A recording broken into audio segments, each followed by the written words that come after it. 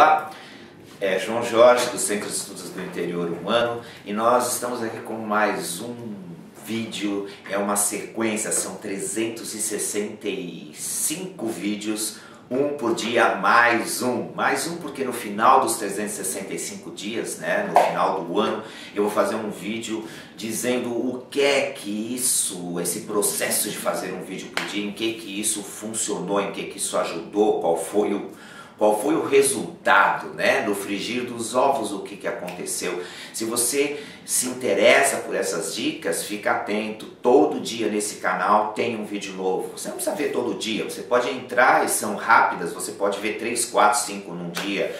Enfim, pode compartilhar isso. É um presente que eu trago para você, é um presente que eu trago para a vida. E no vídeo de hoje eu quero falar sobre essa relação que nós temos conosco, né? A gente e com a vida. Nós queremos muito das pessoas que elas nos tratem bem. Quem não quer ser bem tratado pelas outras pessoas? Quem não quer ser amado pelas outras pessoas, né? Pela família, pelos amigos, pelos amores?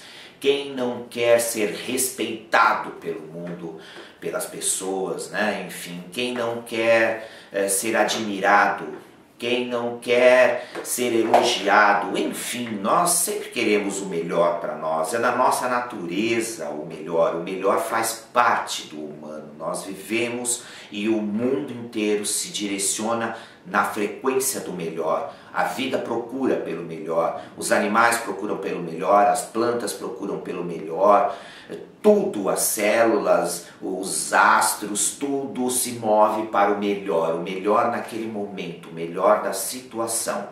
Então é este melhor que nós queremos. E nem sempre é isso que acontece. Às vezes nós recebemos uma crítica, às vezes as pessoas nos ofendem com palavras, às vezes as pessoas nos tratam mal e isso nos machuca e a gente fala, não é isso que eu quero. Porém, eu quero entender um pouco mais sobre isso. Eu andei pesquisando e percebi que a vida te trata como você se trata. É exatamente isso. A vida te trata como você se trata. Mas peraí, João Gyorgy, como é que é essa história? Quer dizer então que se as pessoas estão me criticando é porque eu estou me criticando? É, exatamente isso. Vamos encurtar a história. Mas peraí, como assim? Isso é uma lei, a vida te trata como você se trata. Você é uma pessoa muito crítica com você. Porque você exige demais de você, isso, você tem que ser assim, você tem que fazer assado, fritado, cozido e tudo mais. Ok.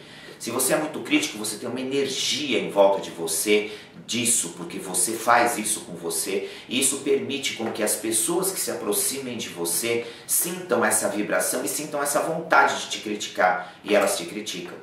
Porque existem pessoas que você não sente confiança, você até é uma pessoa que critica todo mundo, critica você, mas você chega perto de algumas pessoas e essas pessoas não te dão confiança para que você as critique. Você chega perto dela e fala, não, eu não sinto vontade de criticar. Ou você chega perto de uma pessoa e você fala, essa pessoa eu não sinto vontade de maltratar ela. Eu sinto vontade de abraçar e de beijar essa pessoa. A pessoa puxa de você uma vontade de fazer aquilo com ela. Não é você que faz aquilo com ela porque você quer. Você sabe abraçar e amar, você sabe criticar, você sabe odiar, você sabe xingar, você sabe fazer tudo. Mas você não faz isso com todas as pessoas ao mesmo tempo. Não é que, eu quero fazer isso, é que a situação puxa aquilo. E vem uma vontade, aquela pessoa tão fofa, eu tenho uma vontade de abraçar, de apertar ela puxa isso de você. E aquela pessoa tem vontade de socar ela puxa isso de você, não é você. Você não tem culpa em estar fazendo, é a pessoa que pede, ela praticamente pede para que você faça aquilo com ela. Então, existe uma frequência em nós que puxa o tratamento dos outros. É aí que eu quero chegar. Existe uma frequência em nós que puxa o tratamento dos outros. E essa frequência se dá ao tratamento que você dá para você. Como você se trata é como os outros vão te tratar. Se eu posso me maltratar, se eu posso me colocar para baixo, o mundo inteiro pode. Porque eu estou fazendo isso comigo, então isso é bom. Todo mundo, eu ponho essa energia em torno de mim, as pessoas chegam e me jogam mais para baixo ainda. Se eu me ponho para cima, as pessoas chegam e me põem para cima. Se eu me critico, as pessoas me criticam. Se eu me elogio, as pessoas me elogiam. Mas não é esse falso elogio. É um elogio verdadeiro, nas carnes, não na cabeça. Fingir que gosta de você não resolve. Tem que gostar de você de verdade. Você quer que o mundo goste de você? Então comece a gostar de você. Comece a namorar com você. Comece a se amar, a fazer carinho em você. Vá diante de um espelho e se elogie. Mesmo com todos esses defeitos que você acha que você tem, você consegue se elogiar e gostar de você? Ou você só critica o seu nariz, a sua barriga, a sua pele? Você vive pondo defeito em você. Como é que você se trata? Como é que você se trata? É exatamente dessa maneira que a vida e os outros, as pessoas vão te tratar. Você quer ser tratado diferente? Mude o seu comportamento com você. A vida te trata como você se trata. Eu vou ficando por aqui. Se você gostou, clica em algum lugar, curte a nossa página no Facebook, comenta, compartilha, deixa o seu recado, faz alguma coisa para que a gente possa continuar com mais gás, trazendo conteúdos que possam ajudar você a se ver melhor. Centro de Estudos do Interior Humano, vendendo espelhos na Feira da Vida para as pessoas se conhecerem melhor.